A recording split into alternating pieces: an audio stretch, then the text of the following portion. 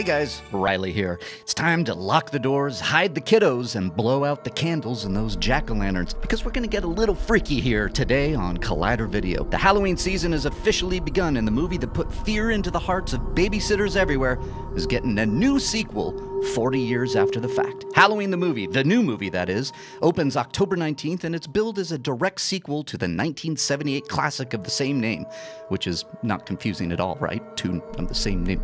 Anyways, filmmakers David Gordon Green and Danny McBride had a vision for something new, a better sequel, a film that's a bit closer to the tone and style of the original cult favorite, and when they brought their idea to John Carpenter, well, he agreed. But that doesn't mean we throw out the old movies and forget they ever happened.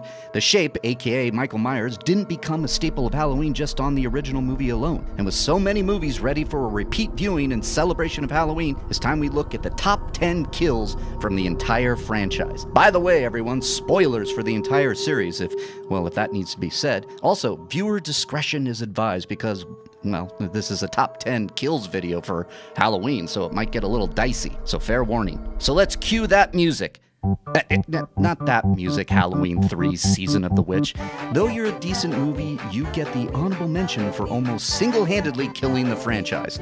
Well done. Now, cue the music we love. At number 10 is Halloween Part 6, The Curse of Michael Myers. John Strode is the unlucky dude that gets a knife in the gut, lifted in the air by said knife, and slammed into an electrical fuse box where the electrocution causes his head to explode. Damn, that was a good kill. If the Curse of Thorn storyline, where these druids are trying to reproduce Michael Myers' DNA, turned you off, well then this horrific kill at least gives you something to cringe on. Coming in at number 9 is Halloween 5, Revenge of Michael Myers. It's a 2-for-1, and it comes when two lovers sneak into a barn for a roll in the hay. Literally. Not a smart move when the Shape is around, and ooh, a pitchfork mid-coitus sure ruins the mood, wouldn't you say? And extra credit points for that creative use of the scythe there, Mikey. That's brutal, but effective. And at number 8 is a little bit of a cheat, seeing as you don't actually see the kill in question, but however, I think it's important to give props to some A-list talent that got their start in the Halloween movie. No. Paul Rudd lives in The Curse of Michael Myers. I'm talking about JGL, Joseph Gordon-Levitt in H2O, Halloween 20 years later. He gets an ice skate to the face. It's his character of Jimmy. He was a bit of a troublemaker, but he did help his neighbor, Marion, the nurse from the original Halloween, after someone broke into her house. After he investigated, well, you can see what the Shape had in store for him. You're a good man, Jimmy. We hardly knew ye. At number 7, it's just all sorts of wrong, and it comes courtesy of Halloween Part 2, the 1981 version, mind you, and not the Rob Zombie version, but hold tight to that one. Halloween 2 had the ingenious idea to set the movie in a hospital the same night as the original, giving Michael all sorts of toys to use on his victims. When we see the aftermath of one of Michael's first kill, Dr. Mixter, who was killed with a syringe through the eye, the nurse, Janet Marshall, finds his body, and Michael surprises her from behind with another syringe to the temple. Ugh, that's gonna leave a mark. Coming in at number 6 is an all-timer for me and is classified as the most tragic of the series. But again, for me.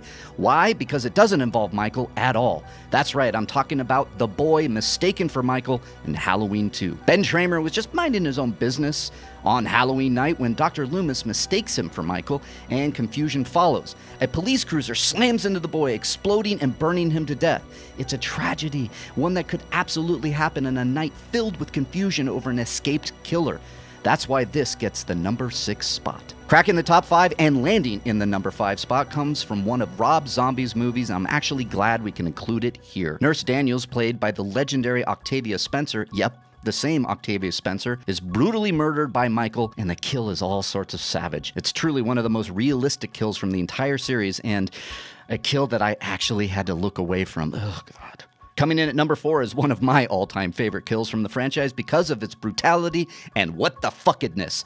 That's not a word, but I'm gonna go with it. In Halloween Part 4, The Return of Michael Myers, the franchise finally resurrects the Shape, and good old Mikey is back to his killing ways when it's revealed that after the events of Part 2, Michael has been in a coma for many years and only awakens when it's revealed that Laurie Strode had a daughter. So Michael's up and about and heads to Haddonfield, where terror ensues, and a group of survivors hide in the house with a cop taking watch. Well, we know what happens here. Mikey finds a way into the house, kills the cop, and lays in wait for our hapless victim Kelly to arrive with some coffee. And with a shotgun in hand, boom. Yeah, that's right. Michael is like Batman. He doesn't use guns.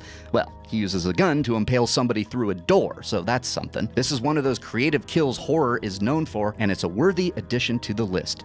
Yeesh. Coming in at number 3, it's a classic and a staple from the original Halloween movie. Post-coitus, Bob, sporting those wicked cool glasses, hits the kitchen to find some beer when he notices the door is open off the patio. He investigates and, well, you guessed it, the breathing from the shape takes our attention and we can only watch helplessly as Bob searches the kitchen for Linda, who he thinks is playing a prank on him. So tell me, kids, what does Bob win behind door number 2? That's right, Alex, a knife through the chest impaled on the wall. This is the kill, one of the most iconic from the series, and shows the deft camera work and direction from a master of horror in John Carpenter. Coming in at number 2 is a classic, and it's coming from the first sequel again, Halloween 2. Nurse Karen Bailey had been working a very long shift at the hospital, on Halloween night no less, and just wanted to relax in a hydrotherapy tub with her co-worker with benefits, Bud.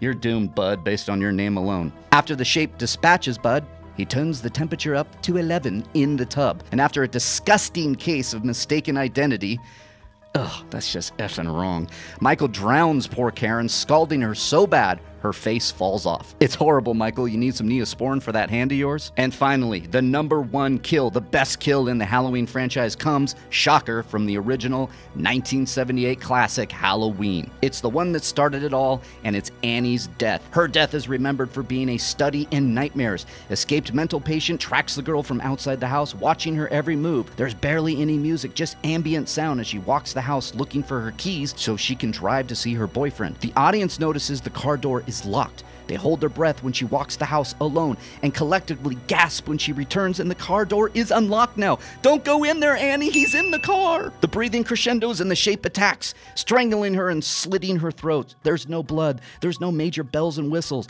An innocent life is taken and it's set up and filmed in such a real way that you can't help but be scared shitless. Annie's death is the most powerful and deserves the number 1 spot on this list. So that's it. That's all the best kills in the Halloween franchise. But what did I miss? What kill should have been added? Will the new Halloween add to this list, or perhaps a few crack the top 5? You'll have to find out on October 19th when Halloween lands in theaters. So drop in those comments, add to our list of favorite kills, and remember to like and share this video with your friends. Your life may just depend on it.